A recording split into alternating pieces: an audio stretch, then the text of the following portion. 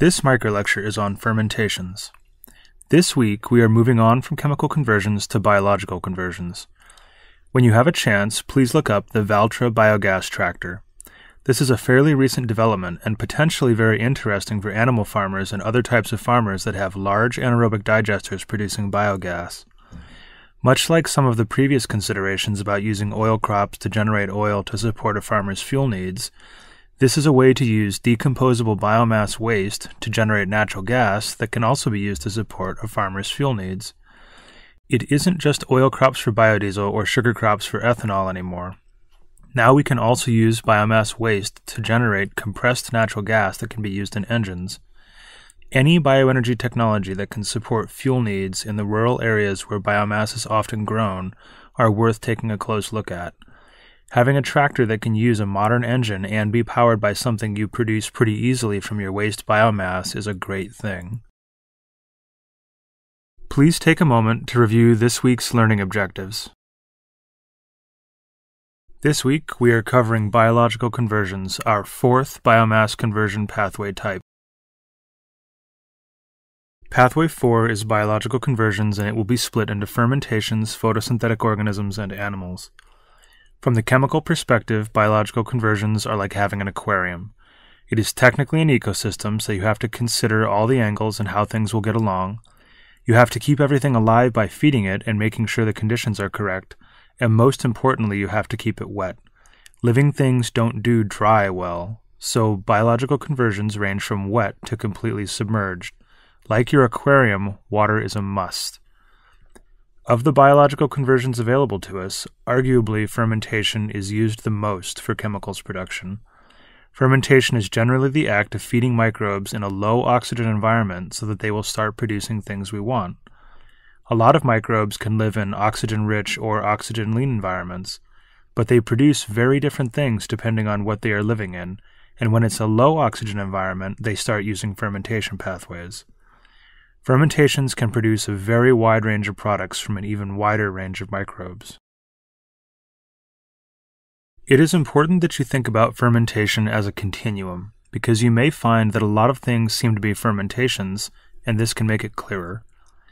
An easy way to think about it is apple juice. When you ferment apple juice, microbes eat the easy sugar and make alcohols, acids, and leave tough sugars. If the microbe you used was yeast, and you stop here, you have a nice hard cider. If the microbe was something other than yeast, and you let it go a little longer, the microbe ecology changes, and you become acetogenic. Acetogenic bacteria are very, very effective at eating everything marginally edible, and will consume all the alcohols, acids, and tough sugars left from the alcohol step. They combine these with carbon dioxide, and they generate acetates and acids, largely acetic acid and propionic acid. So the gist of it is that if you let hard cider ferment a little longer, you end up with apple cider vinegar. Now, while we generally stop here from a food perspective, we don't have to, and the final step is methanogenesis. Methanogens hate oxygen and love acetic acid. It is their preferred feedstock. So if I spike my apple cider vinegar with some aged compost and wait a few days, I will make an anaerobic digester and it will start to produce methane. So think of fermentations as a continuum. Easy sugar turns to hard cider turns to vinegar, and vinegar turns to methane. As a side note, the oxygen aspect can be confusing. Fermentation as a microbial process does not require oxygen, but fermentation reactors sometimes utilize oxygen to attain the appropriate growth and reaction rates, or culture dynamics. This is because different microbes respond to oxygen differently. Some are tolerant and some are not, and for most, the presence of oxygen changes what they produce and how fast they grow. To be safe, always start thinking about fermentations as an oxygen-free process that requires sugar to feed the microbes. When you are ready to start thinking about things in a more complex fashion, then it's worth considering what happens when some oxygen is introduced. Anaerobic just means without oxygen, and digestion is another way of saying decompose or break down. So anaerobic digestion means the oxygen-free breakdown of biomass and other digestible things. The primary products of anaerobic digestion are carbon dioxide and methane. This is an elaborate image of a modern landfill. Today's advanced landfills seem less like piles of trash and more like integrated bioreactors for decomposition and the production of methane. The trash is the feedstock, and the landfill is engineered to be isolated from the environment as much as possible. Within its walls, there are watering systems to keep things moist, water recycling, a network of tubes and pumps to remove gas, and a wide variety of sensors to help control and optimize the system. Considered from this angle, a modern landfill is really a large bioreactor using microbes to generate biogas. The especially interesting thing is that in many cases this biogas is just wasted instead of captured and used. The anaerobic digestion that happens at a wastewater treatment plant is quite a bit more involved than what happens at a landfill. Anytime you drive by a wastewater treatment plant and see giant white balls or tanks with dome tops, you are probably looking at an anaerobic digester. Using anaerobic digesters at wastewater treatment plants has become almost standard practice if they are large enough, because the anaerobic digesters decrease the level of solid waste or sludge that is generated by converting a portion of it into biogas. This biogas can be used to generate steam or electricity depending on the wastewater treatment plant's needs. However, much like landfill gas, it is often just flared to dispose of it. Animal farms generate a lot of waste in the form of manure. They fill huge ponds and tanks with manure, and then they have to figure out what to do with it. Some gets applied to the fields as fertilizer, but generally that only gets rid of a small portion, so the rest has to be converted into something more stable and less toxic. This can be done with an anaerobic digester, just like what is done at a wastewater treatment plant. And just like at the wastewater treatment plant, when this is done, it generates biogas. This is why the biogas tractor is so interesting. With more farm needs for biogas, it is possible that less biogas will have to be flared and wasted and could instead be used to support the farm. According to the EPA, each American generates approximately 1 ton of waste per year, and depending on how you look at this, it is either a tremendous source of gas or an unsustainable situation, or maybe both. If it takes 10 tons of waste to produce enough gas for one household per year, then either that household needs to have 10 people in it generating 1 ton of waste per year, or it needs to be collecting the trash from the neighbors. It's still worth thinking about because 1 ton per year of waste is no joke. But it means that anaerobic digestion will probably not completely replace a household's need for natural gas by itself. It would take an additional energy source as well. But it's still a contribution and it's still recycling, so it's absolutely worth considering. An exciting new trend for biogas is upgrading it to compressed natural gas.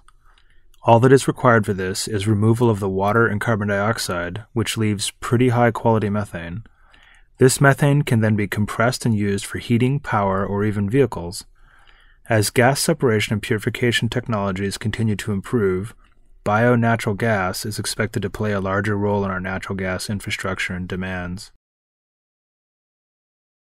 We just looked at several different ways that microbes are used by society to generate gas products, but equally exciting are some of the microbes that are being used to consume gas products.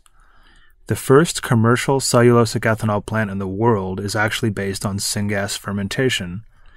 The syngas is produced from biomass waste, and then it is fed to a special microbe that consumes the syngas and excretes ethanol.